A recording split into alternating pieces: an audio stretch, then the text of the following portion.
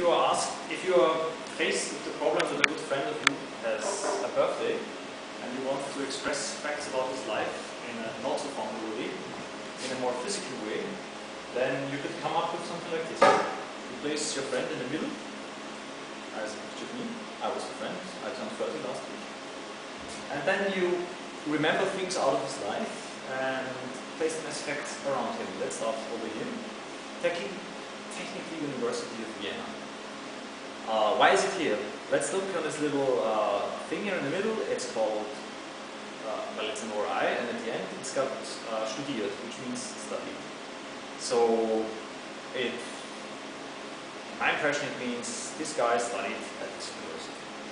Or here is the Caribbean, the small Antilles, and we save there. Or we drink beer, we do fire arts, or love this girl, and so on and so on and so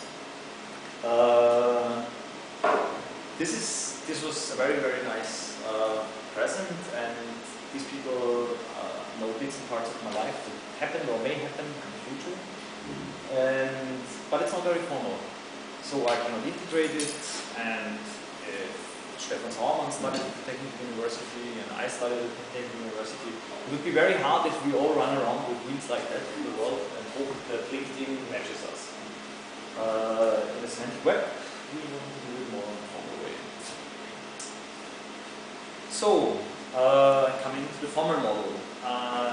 The problem is the same. We want to express facts about the world, or facts about our people, facts about ourselves, facts about documents. Do I like this questionnaire or not?